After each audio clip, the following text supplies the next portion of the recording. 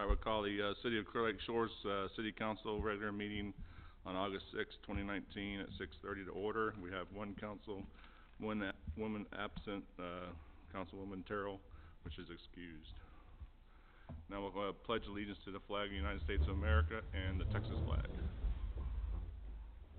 I pledge allegiance to the flag of the United States of America and to the republic for which it stands, one nation, under God, indivisible, with liberty and justice for all.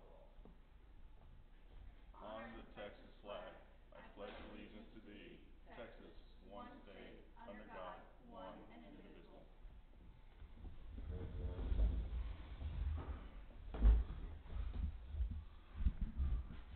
All right, next is council reports from council. Councilman Thompson. I currently have nothing to report at this time. All right, thank you. Councilwoman Lyons. Nothing to report at this time either. Copy that. And Councilwoman Bailey. I don't have anything, thank you. All right, and Councilwoman Fenwick. Thank you, Mayor. I have a couple items. Thank you, Mayor. I have a couple items this evening. First of all, the Clear Creek Education Foundation announced today that their Dine Out to Donate event is going to be on October 7th.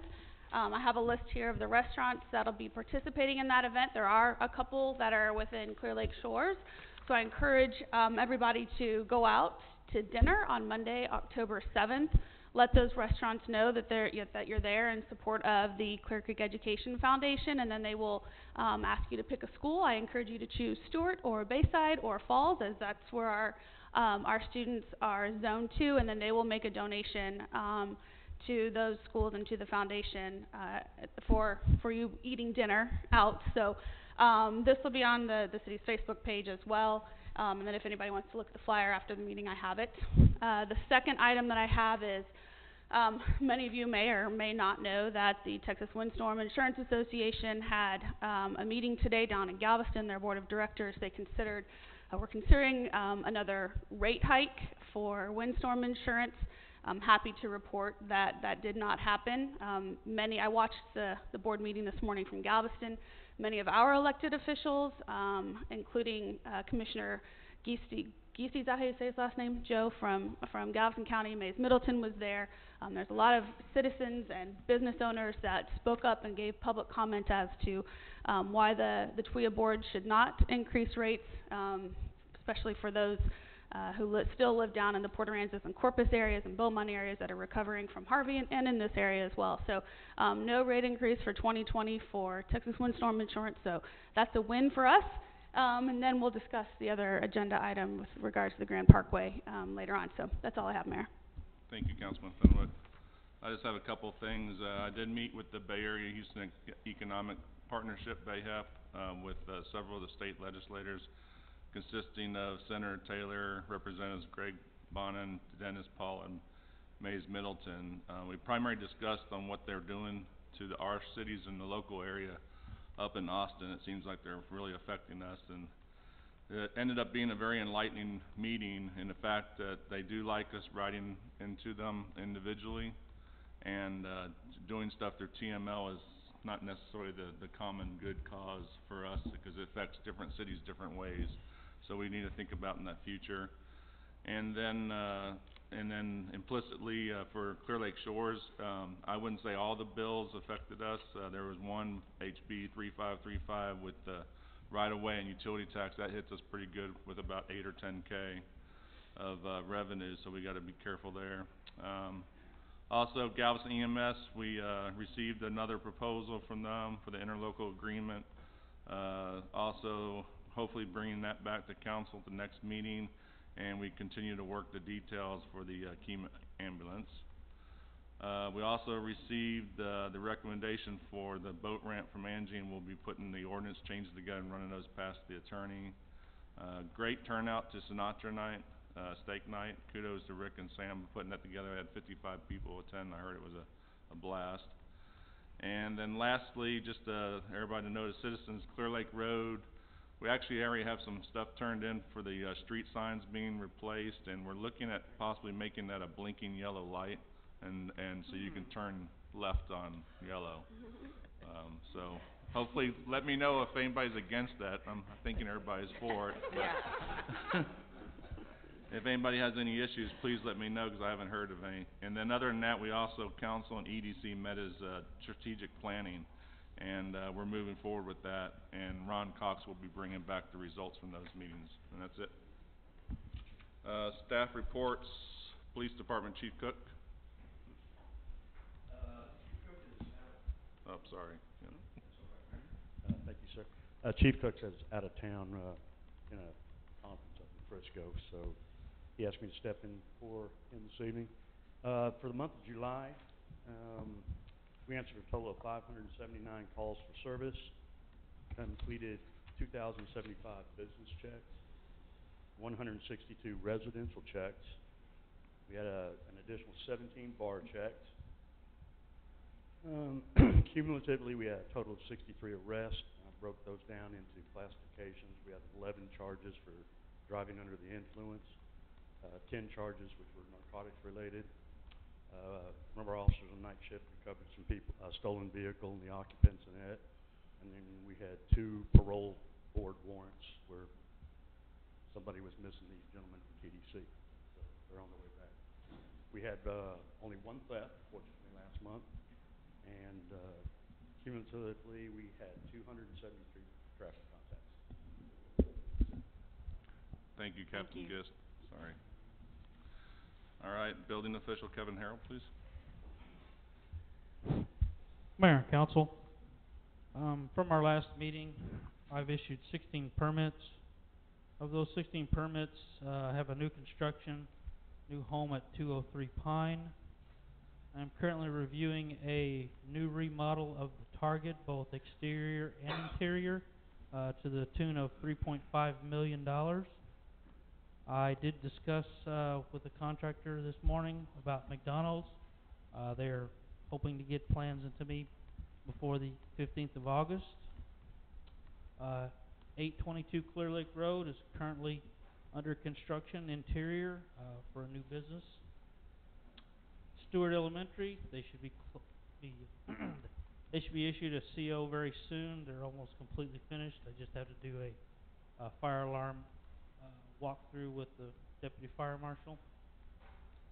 We have a new business at True North Marine, is in the old Starship Marina at 1205 Marina Bay. As for code enforcement, I currently have 8 open cases, all junk boats. That's all I have.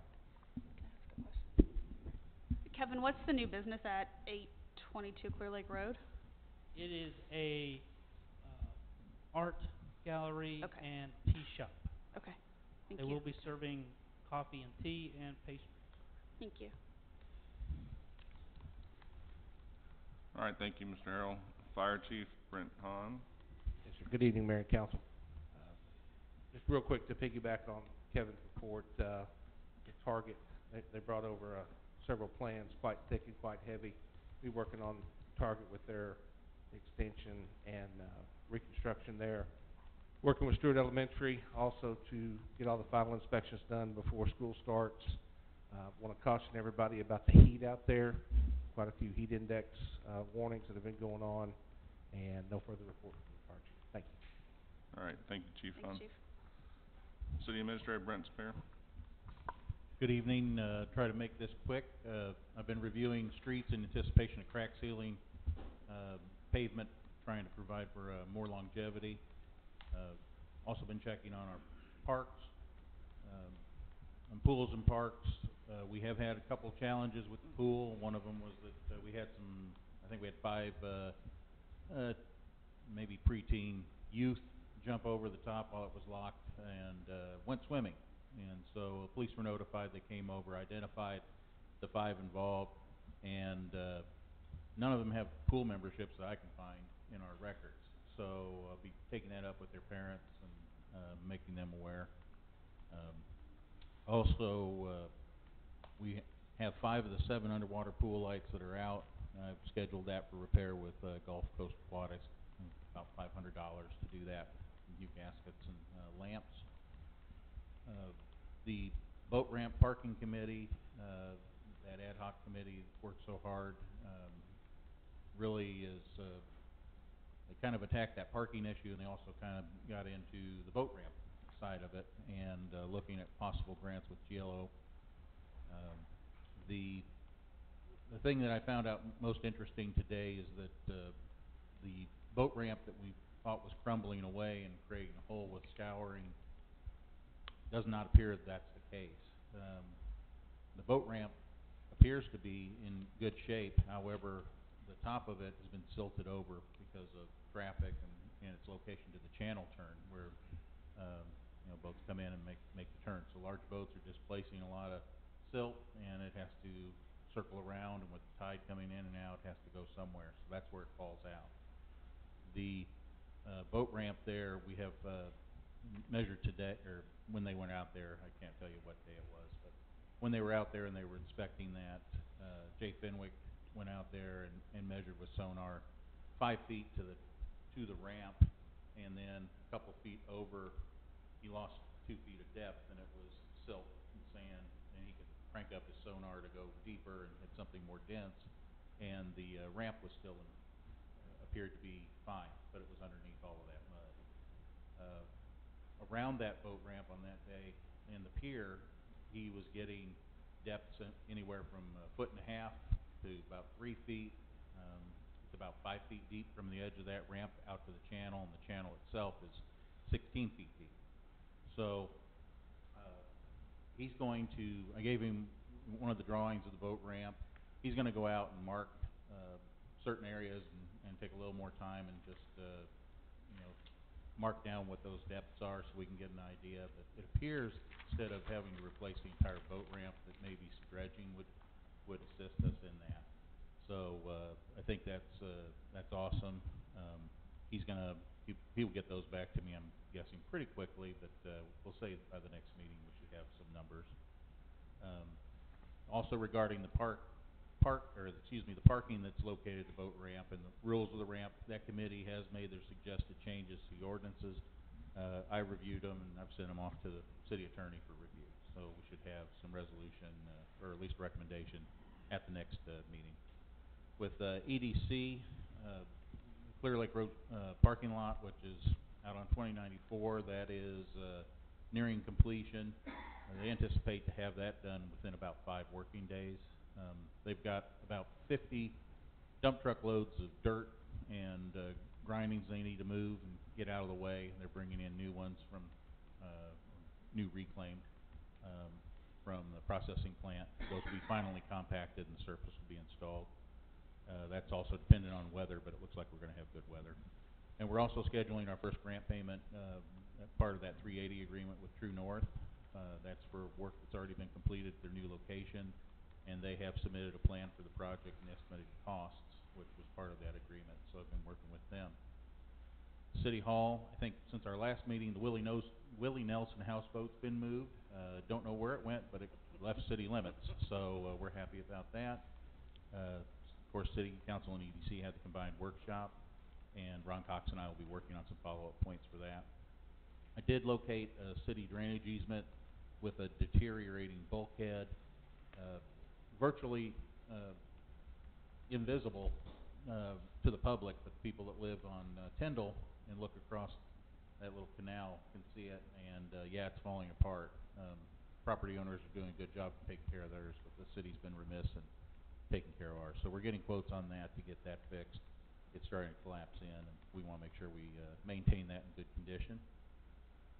There is a copy of the cancellation letter to Clemcy that's in your packet that was sent after the last meeting. On Thursday, I plan on meeting with GLO at Texas City and some other municipalities regarding hurricane recovery.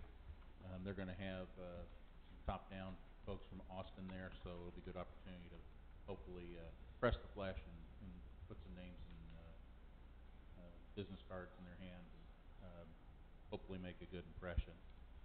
On waterfront leases, we are approximately $9,000 behind on collecting those lease payments. The letters were sent out today.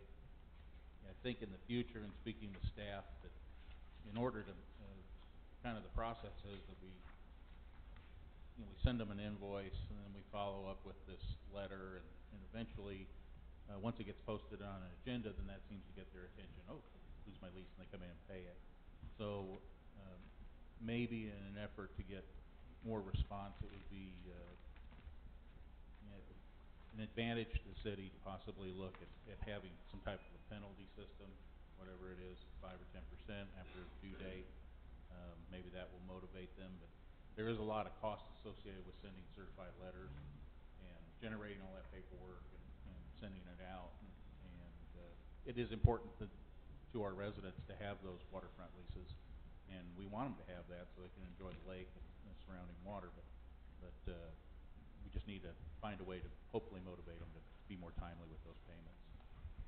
Started with the process of budgeting. I do have the proposed budgets turned in from the police department, from building official. I'm also working with Cheryl and Christy on theirs, and we're waiting through the other things. I'm working on the rest of the committee ones as well. We will have a budget workshop August 20th. That's part of our part of the plan as I've rolled it out. And I've had feedback from one elected official, and I encourage you, if you have any suggestions or wants, needs, desires, go ahead and get those to me and see if we can accommodate those. August 23rd, it's not necessarily a city-sponsored event, but there's going to be a blood drive in honor of Terry Kelly, who's undergoing cancer treatment, and it's with MD Anderson. And they will be on site at Clear Lake Road, that brand new parking lot it should be in, and across the street from Okies. Okies is going to donate some, I guess, adult door prizes. So I guess if you're one of top 40 at 21 years of age or older, then you probably can get a refreshment of your choice or whatever they have going on. More information will be pushed out over our Facebook, but we won't put that on our city website. August 31st, I remind you, it's Coffee with Mayor Kurt. That's going to be at 9 o'clock here at the clubhouse. And I think that's it, except for my agenda items. And just to add to that with the Brent, with the Coffee with the Mayor, the council may be there. It may be in quorum, and we'll have a public announcement of that. No decisions will be made at that meeting. We will also post that as a possible opportunity for quorum. Thank you. Thank you, Brent. All right, scheduled visitors. Felix Flores is unable to make it tonight, but he's with the Galveston County Constable Precinct 1 candidate. And item number 6 is public comments. Having none, we'll move on to new business. Number 7, consent agenda, A through D. A being check register 6/27/19 through 7/10/2019. B, waterfront transfer of B043A, Rebecca Oliver to Arthur Olson. C, council meeting minutes 7/16/2019. And D, city council EDC joint workshop minutes 7/26/2019. I'll make a motion to approve consent agenda A through D. I'll second. Lyons make a motion, Fenwick second. Any discussion? Shouldn't be. All in favor? Unanimous? All right, number 8, council business, discussion of possible action may be taken on the following items.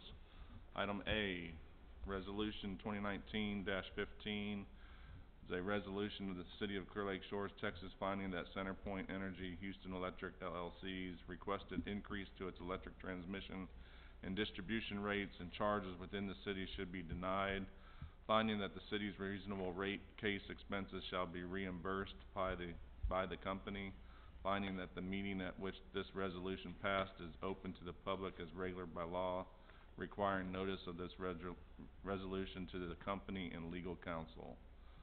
And basically a couple of months ago we did a 60-day denial of that to the company, and this just finalizes that action. I'll move to approve resolution 2019-15. I'll second. And I have a question, Brent. This has been vetted through our city attorney. Has this Is that right? resolution? Okay. Okay. Any further discussion? All in favor? Unanimous? Alright, item B, resolution 2019-16, a resolution requesting that the Texas Transportation Commission take action to include segment B of the State Highway 99 Grand Parkway in the 2020 Unified Transportation Plan and take action to complete the traffic revenue study, land acquisition, design, and construction activities. And what this comes about as part of the original Ike and Harvey, there's funds that were laid out for doing all the segments, and like typical things, a lot of the stuff on the north has been either underway or completed, and now they were looking at removing this. So this is to tell the lawmakers in Austin to keep this on the books. I'll move to approve resolution 2019-16. I will second that. I do want to say for everybody that's out there in the public, there is a comment period that's open through August 12th, so that's next Monday. I don't have the email with me, but I can get it for you if you're interested in offering comment to the Texas Transportation Commission on whether or not you agree or disagree with this. Hopefully you do agree that you want them to fund this. It will end up helping Galveston County and serving as an evacuation route. Not if, but when the next hurricane comes. So if you're interested in providing public comment, let me know and I'll send you that email address. Thank you, Ms. Menley. So, any more discussion? Having none, all in favor? Unanimous, motion passed.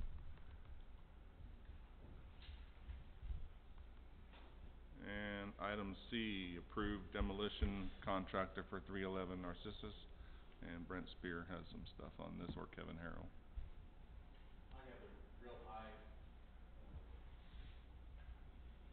I have the real high flyover summary of this.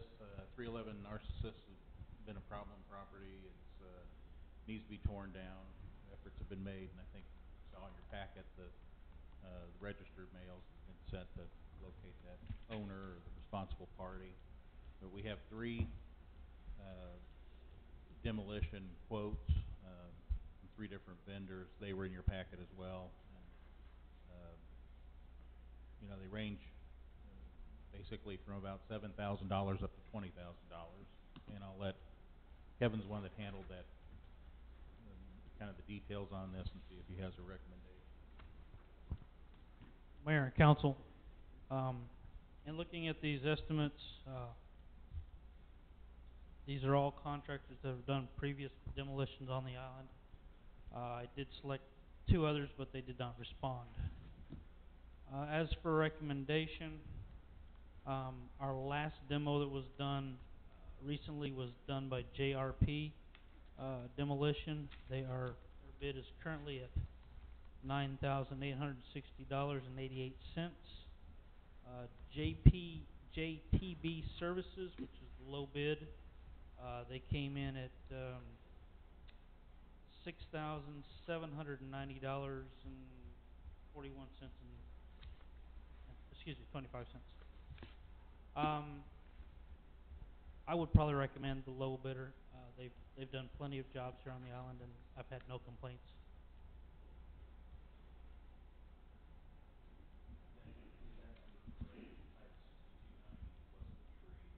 Yes, 6290 plus the tree, which is there's a tree in the middle which is dying. That's $500 plus $41.25 sales tax.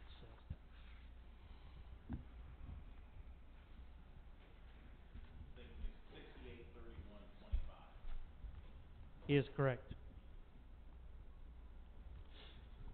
Okay. And that includes removing everything off that lot? These quotes were to basically clean the lot entirely of the concrete, the trees, all of it. It will be a blank lot once they're done. The reason I asked for that is for the city we really do not have, other than two maintenance gentlemen on our staff, and so it's a lot for them to mow the yard. So that's why we're asking it to be completely cleared away. So it includes the piers. That's down correct. 2 feet Down into the 2 ground. feet. Yes.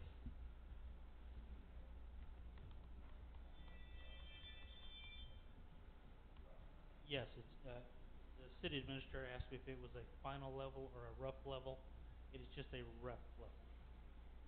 Once somebody comes interested in the property, they can obviously grade it properly and And the city has the ability to level that out with backhoe if need be. That's, something easier for us to do with, Yep. just a rough way. Will we be sending a notice letter to the adjacent properties to make sure they know about the demolition? yes, And, we will. and then also it says that you need to have water available for them, That's correct. so you'll have that available for them. Yes. And we have to disconnect all the services. Currently, the electric is disconnected. Yeah, we I've disconnected contacted already. CenterPoint on the gas. They informed me that it would take about 6 weeks to disconnect the meter and remove the piping. The Okay. plumbing they will do on site as the demo goes. So we're And- looking at another 6 weeks before it can be demoed, because we're gonna have to wait on the gas? Yes, we are looking at Safety 6 issues. weeks because CenterPoint has to come in and remove the meter and remove the pipe that comes into the meter and cap it. How does the city recoup this money, this $6,800 that we're gonna spend to demo this property? We file a lien on the property. So when the property sells, Sold. they Then have to we sell get it. for at least that, and we Okay. get that, Right. That's correct. Okay. plus whatever the banks Okay. have on it. Yep. Council, any further discussion? Chuck? You have to grab a mic, please. I'm Charles Dillon. Sorry. I'm not talking loud. Well, everything's recorded. Yes. Of course, can you hear me? Okay, I'm Charles Dillon. I live at 218 Narcissus Road. And just as an FYI, there's a fair amount of invasive bamboo on that lot. And it's going to be problematic to make it not come back. The depth of dig is 3+ feet to remove an invasive bamboo if you don't use poison. Just FYI. Thank you, Chuck.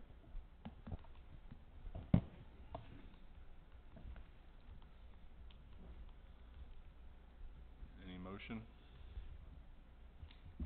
I'll make a motion to approve demolition and with the lowest bid contractor at the $6831.25 amount. I'll second it. All right. Ms. Bailey made a motion, Ms. Lyon second. All in favor? Unanimous? Passed. All right, item D, Employee Policy Manual 1.E.4, Personal Appearance of Employees, Change regarding tattoos and body art. And Mr. Brent Spear has this. Thank you.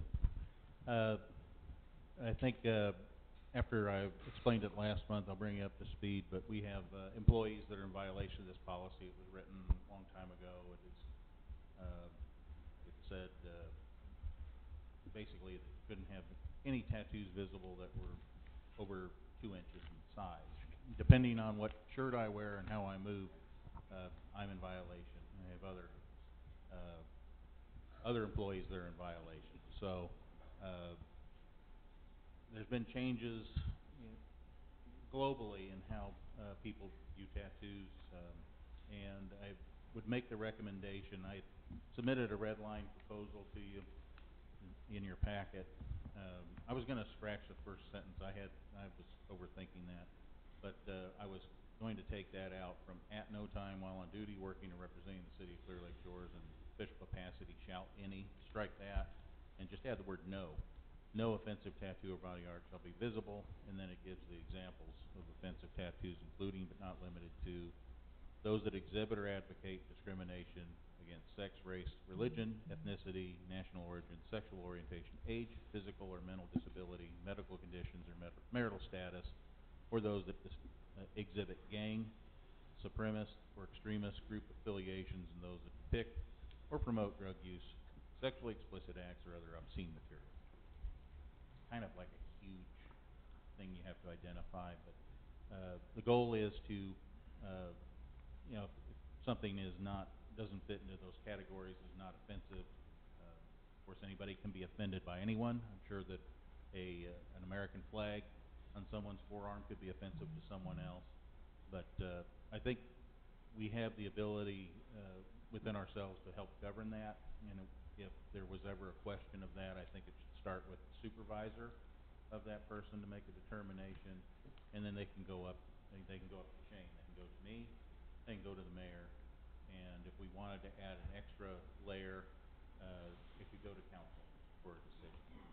But I just think it's something that will, we have police officers that are wearing long sleeves year round because they're in violation. They don't want to be in trouble. So In your research, did you find this comparable to other cities? it is very comparable now. It was not. It was not comparable 5 years ago. And with the agency that I came from for 23 years, we had people that were tattooed on their arms and they had to wear coverings, or they had to wear long sleeves. And in the last 2 or 3 years, they've adjusted that for the same reason. So that's where I actually stole that from them, plagiarized. Thank you, Vigo County Sheriff's Office, Indiana. And Captain Gist, it's all no comment, or it's all good? Okay.